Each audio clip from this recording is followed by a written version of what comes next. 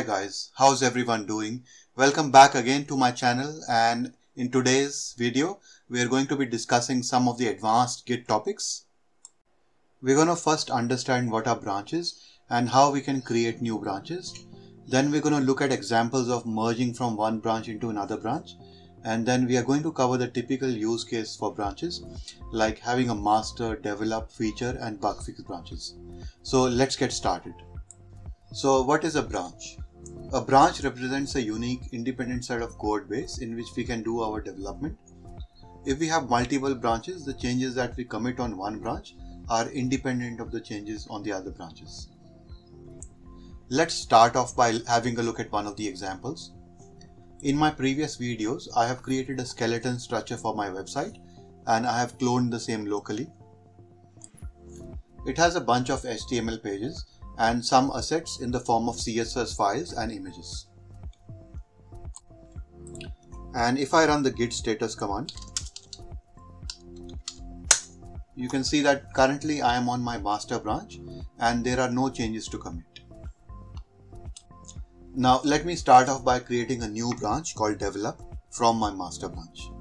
So I will run the command git branch develop. And now if I run the git status command, you will see that I'm still on my master branch. Let me run the git branch command. And you can see that I am currently on my master branch, but there is another branch called develop available in my local repository. Now let me switch over to my develop branch, and once the changes are completed and I am sure that everything is ready, then I will want to merge those changes back into the master branch. So let's run the git checkout command. Git checkout develop. And now I have switched to my branch called develop. And if I run the git branch command again, you can see that the develop branch is the current branch that I'm working on. Now I have opened my website in the brackets code editor and I have the terminal open in a separate window. So let's say that I am currently now on my develop branch, and let's say that I want to start making some changes to my website. So I have opened index.html and I'm going to start modifying this file. So let me first change the title. Let's say welcome to Geeky Montu website.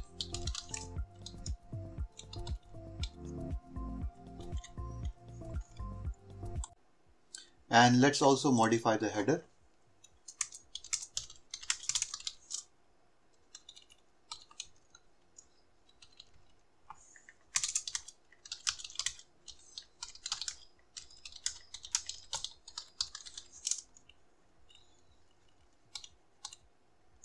So I have modified the header as well. So let's say now I am ready and I want to push these changes. So if my master branch is equivalent to my production, I would want to merge these changes back into the master branch. Now I'm going back into my terminal and let me run the git status command. And as you can see, I have just modified the index.html. So let me add and commit these changes back into my develop branch.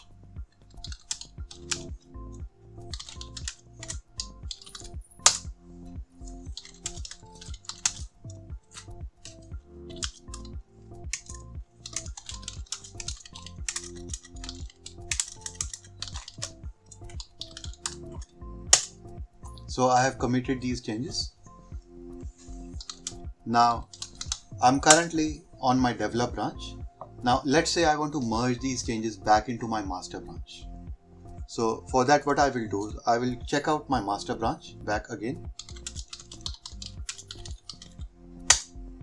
And I'll run the command git merge develop. So this has merged the changes from my develop branch into my master branch.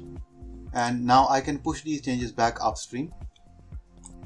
And I'll just run the git push command to send these changes upstream. And that's completed now. So I have just pushed the changes upstream to my master branch because that was the current branch that I was on. Now if I want to push everything and all my branches, I could just run the git push command and just give a parameter called all.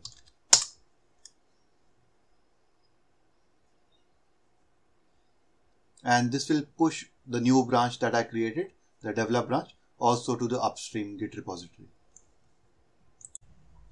And now I have gone back to my upstream GitHub repository and gone into my website, and I can see over here that I have both the master and develop branches available. And I can also go into the insights tab and go into the network tab, and I can see the level of my branches over here. So both master and develop are aligned, which means they are having the same set of changes on both the branches. Now I will go back to my brackets code editor and do some more set of changes.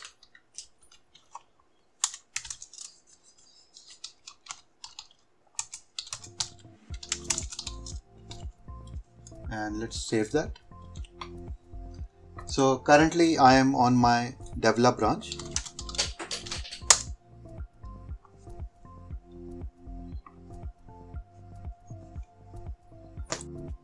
And I'll commit the changes that I have just made. So if I look at the git status command, I can see that I have modified the index.html. So I'm just going to add that again. Git add. And I'm going to commit it.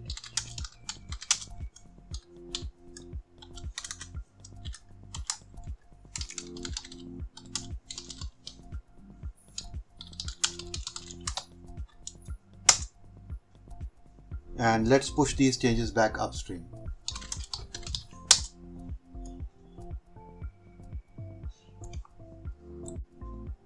Now this says that the current branch is not tracking any upstream branch. So I'm just going to run this command, git push set upstream origin develop, so that my local develop branch starts tracking the origin develop branch.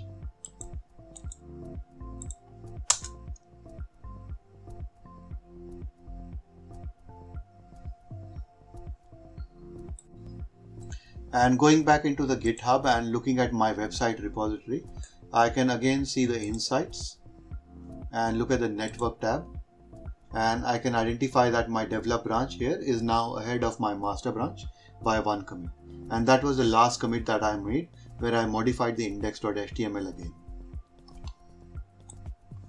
In a typical scenario, the way I want to actually maintain my Git workflow is that I would want to have a master branch which represents my production, and a develop branch which will represent all the development work that will be going on. And if I have multiple developers working on the software, and they might be working on different features of the application, so they would want to create their own feature branch on whichever feature they are working on, and then once they are happy with the changes, they would want to merge the feature changes back into the develop branch. And once I have a set of features that I want to take into production, I would then take that develop branch from all the features that have been previously merged and then merge it back into the master branch. And then my master aligns to whatever level of application is currently in production. And I could have another scenario where I'm asked to fix some bugs or defects in production. So for that, I will create a bugfix branch directly of the master branch. Because my develop or feature branches might still have unfinished changes in them which I don't want to take to production. So I will fix those changes in the bugfix branch and then merge them back into the master, and also rebase those changes back into the feature and develop branch. So this is a pretty generic use case that I follow for all my application development, but there may be other scenarios that you are trying to cater to depending on your requirement. So with this, we have understood the branching and merging process, and we have also covered the typical use cases for the branches workflow. And this concludes today's session, and I hope you find this video useful, and thanks a lot for watching.